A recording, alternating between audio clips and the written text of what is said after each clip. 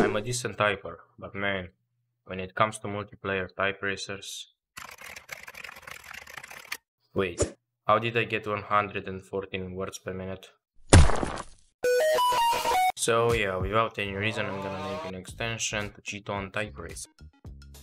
Alright, so for this I need to know JavaScript, know web scraping, know what I am doing. 2 out of 3, not bad.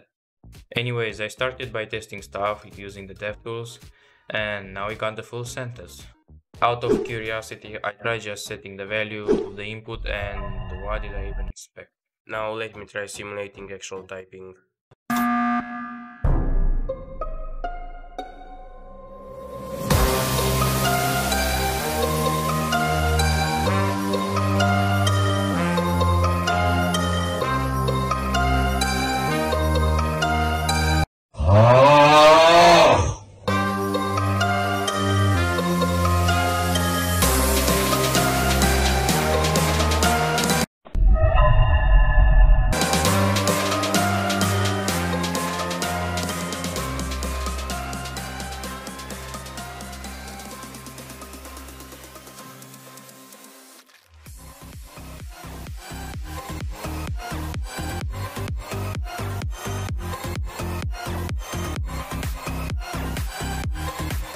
It works now.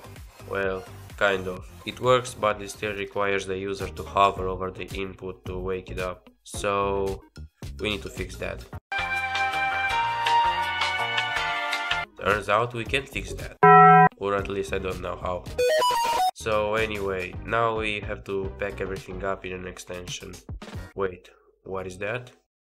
Solve this captcha right now or else I will kill you. An anti-cheat detection?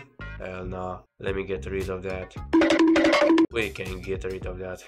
Time to download an extension template and learn how to make one. Okay, it's been an hour and I think it's gonna work now. Never mind, hold on.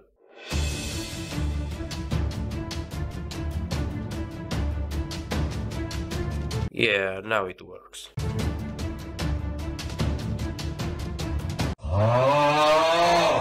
Now let's apply my deplorable CSS skills to it. Never mind, I have no idea how I make this work. So yeah, thanks for watching. Here's the final result.